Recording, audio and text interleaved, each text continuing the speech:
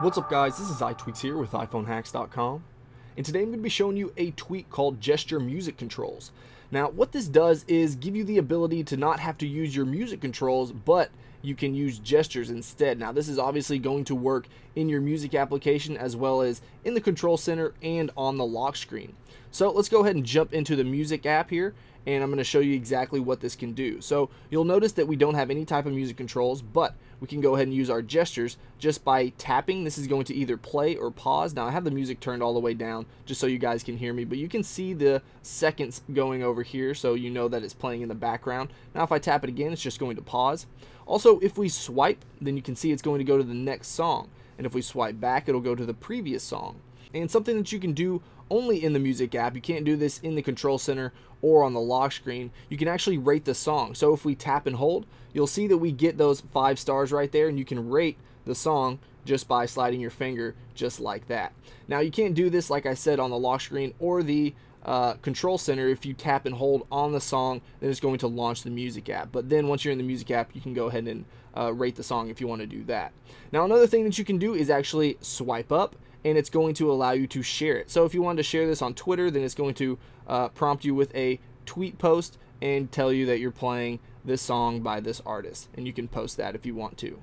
So let's get out of this and go into the control center, and we'll swipe up right here, and you can see that it's going to work right there. So it'll start playing, we'll pause it, we'll swipe to the right, and we get the next song, the previous song. And you can actually turn off that little indicator, as you can see right there where it says it's going to the next song or previous song. You can turn that off in the settings, and I'll show you the settings in just a second.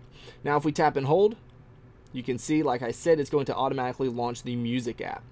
So let's go back here and show you that the share also works. So we can share that with the share panel if we want to do that. Now if we go to the lock screen here, you can see that the music is playing right up here. Now I've had a few issues with this, and I'm on my 5S. I haven't tested this on anything else, but you can see here if I try to switch the song, then it's not going to actually change the song. So keep that in mind. You still can tap and hold, and it's going to automatically launch the music app right there. And if we go back here, you can still share it by swiping up just like that. We can tap on Twitter, and you can post it directly from there. Now this is going to work with any other type of music application that you can get playing in your control center right here. So if we're playing a song from, let's say, Pandora, so let's look up Pandora here. Open that up because I wasn't sure exactly where it was, and I didn't want to spend time looking for it. But you can see here once this starts playing, so we have a song playing right there, and we bring this up, you can see that it's playing right there. So we can swipe to go to the next song, and it's going to directly go to the next song. Of course, you're still not going to be able to go back just because that's not a real feature in Pandora. But if we tap and hold on this, you can see it's going to open up the app that you're playing the music in. So pretty nice. Now let's go into the settings here, and I'll show you exactly everything that you can set up here. So we'll tap on Gesture Music Controls. Here's just a respring button. Here's where you can enable or disable it on your lock screen, control center, or music app. Down here you can change up the animation type, so you have a bounce back, which is what I have, where it bounces back, or if you slide off, then if you slide, then it's just going to completely slide off the screen and then fade in another one. So let's go down here, his swipe control, so you can change which direction that you swipe, if it's going to go to the next song or the previous song, so you can mix that up if you want to.